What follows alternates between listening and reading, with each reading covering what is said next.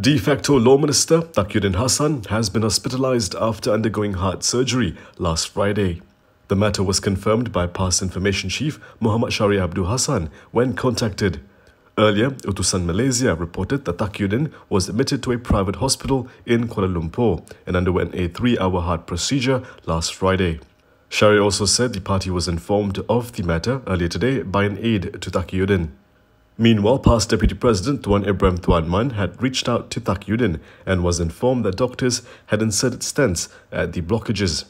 Tuan Ibrahim added that everything went well and he's expected to be discharged in 1 or 2 days. Last week, Takiyuddin made headlines after announcing in Parliament that the PN government had revoked all emergency ordinances.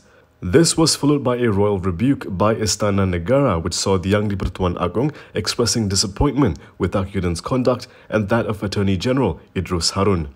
Istana Negara, in a statement last Thursday, said Takiyuddin had misled Parliament on the annulment of the emergency ordinances.